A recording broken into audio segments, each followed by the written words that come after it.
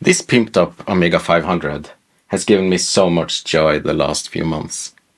There is one thing that troubles me, and if I run into some kind of problems, I need to be able to diagnose it. And I don't have an internal floppy drive. The Amiga is from factory set up to only be able to boot into the first floppy drive, which is the internal, on older kickstarts. And if I have a trouble with the PyStorm or something, and I need to put it back into its original state and troubleshoot it, look for memory errors, etc., I need to be able to boot from a floppy drive. And there is no room for, that sounds stupid, but there is no room for an internal one in here. So my goal for today is to insert yet another chip racer for the CIA and mount this switch to make the computer be able to boot on older kickstarts from df0. My df0 I plan to put into an old broken external case, a Gotek, into that, and use that. So that's the plan for tonight. Let's first just put the monitor out of the way and open the case.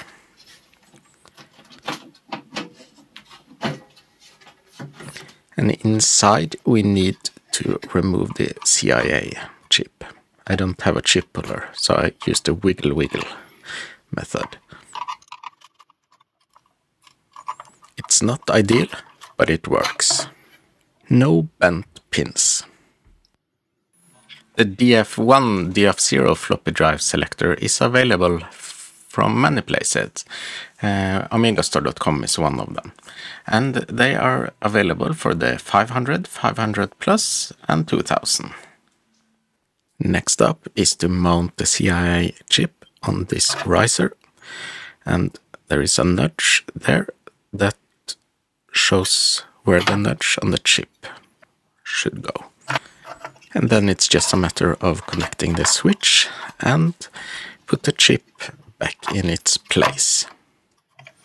To fasten the switch, I just use some Velcro bands, not sure what they're called, like this. Easy to remove again. It's time to test, so let's connect the external drive. It doesn't read floppies correct, but it does make the ticking while looking for a disk. And now the Amiga is booting, and it should start to make those famous Amiga ticking sounds. And it does.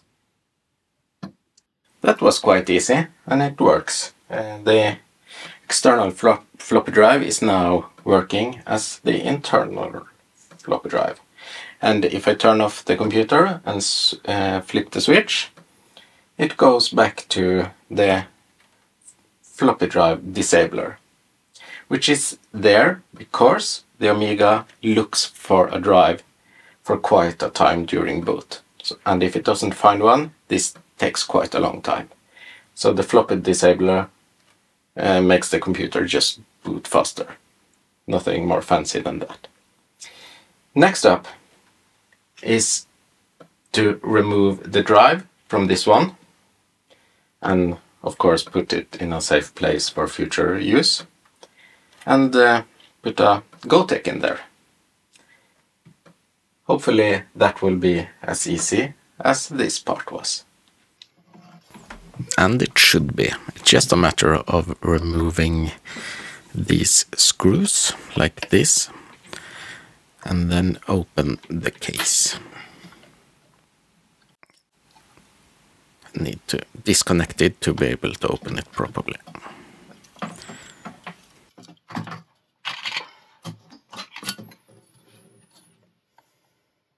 Here you can see the controller in the external drive, And if I connect the cable back on that, it should be just a matter of connecting the Gotek directly to this, and that should really be all that is to it.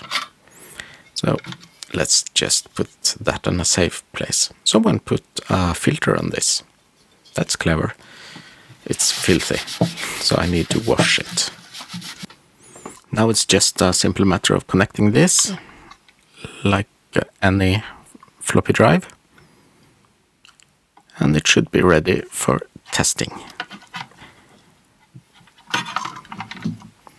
So let's connect it back to the Amiga and give it a try. I've added the Lotus 2 on a USB stick, so that will be my test ADF. And success. Let's screw the cover back on, and it should be ready for use. Time to put everything back in its place.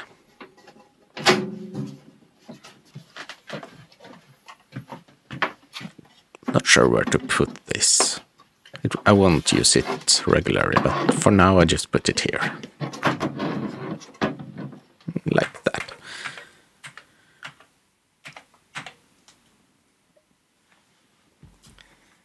And now I have a way to check my system for errors. The Gotek in the external case and the df0 to df1 hack works perfectly. So now I'm better suited for not if, but when things starts to act up. I hope this was interesting, fun, whatever to look at, and maybe you got some tip for your own Amigas as well. Cheers, have a wonderful evening.